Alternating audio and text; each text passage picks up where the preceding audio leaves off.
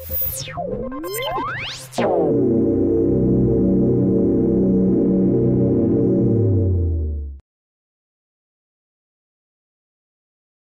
microtubules emanate from mitotic spindle poles toward the cell cortex, and although their precise function is controversial, they help position the cytokinetic furrow at the end of mitosis by confining actomyosin contraction to the cell equator.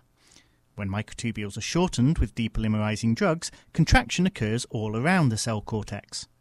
Kathleen Rankin and Linda Wordeman from the University of Washington in Seattle decided to take the opposite approach to studying astral microtubules, setting out to lengthen them instead.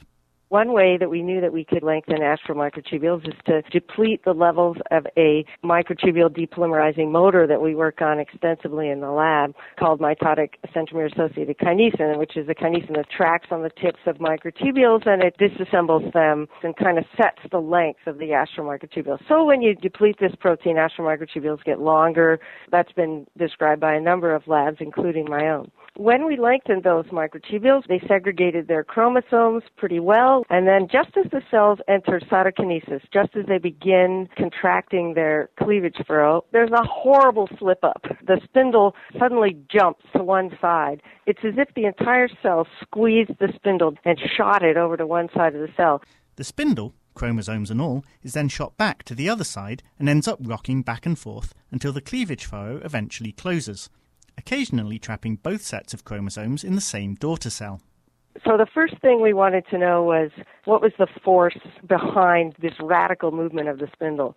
And it appeared when we looked at the contractile myosin in the cell cortex that was the culprit. Indeed, myosin oscillated between each cell pole, pushing the spindle to and fro.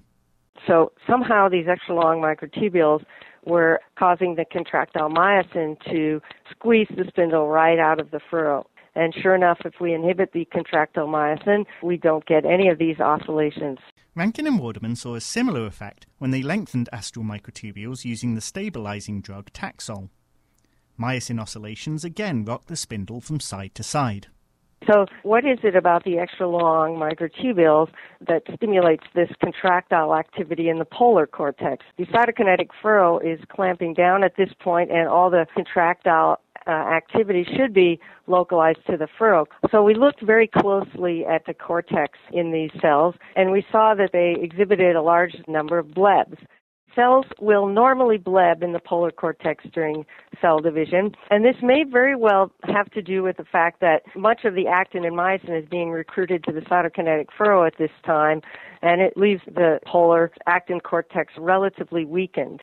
These membrane blebs aren't much of a problem to wild-type cells, but Wordeman thinks that in the absence of MCAC, the cell's extended astral microtubules widen the blebs to a size large enough to initiate spindle oscillations. You'll get a hydrostatic cytoplasmic flow right into that bleb.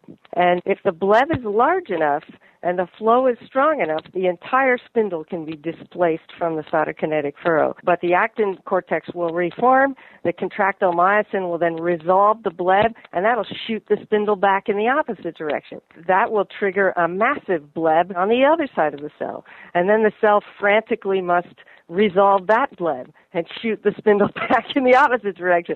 So it's the resolution of these very large blebs that cause the spindle to shoot back and forth across the cleavage furrow.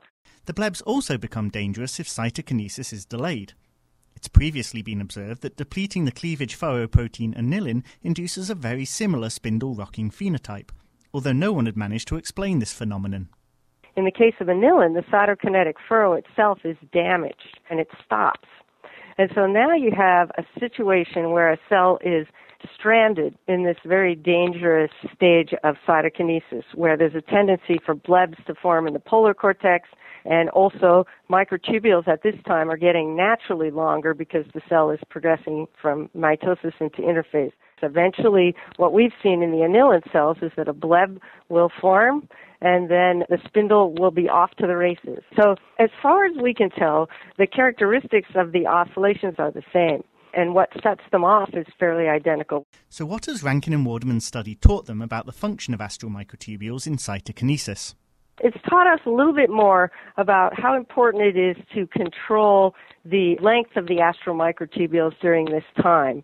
In other words, if they're too short, we know from many studies that you get a lot of contractile activity in the cortex, and although the cleavage furrow may still operate normally, its position is not quite as well refined. Now we know if astral microtubules are too long, then you risk setting off this process of blebbing and spindle oscillation. So you want to keep the astral microtubules short so that they don't disturb the actin cortex when it's in its most vulnerable state during cell division. The study also highlights the growing importance of membrane blebs to a number of different cellular processes. They're an extremely interesting phenomenon that's going to get more interesting in the next coming years because they're one of those cellular phenomena that have been routinely ignored by many cell biologists, and I admit that I ignored blebbing for many years myself when I watched cells divide. But in fact, there are a few individuals, not the least of which is Guillaume Charas at the London Center for Nanotechnology, who have studied blebs quite closely and are beginning to realize that blebs occur during a lot of different processes, including cell migration and metastasis. Some of these cells use a bleb-based motility where a bleb will form and then you'll get hydrostatic flow into the bleb.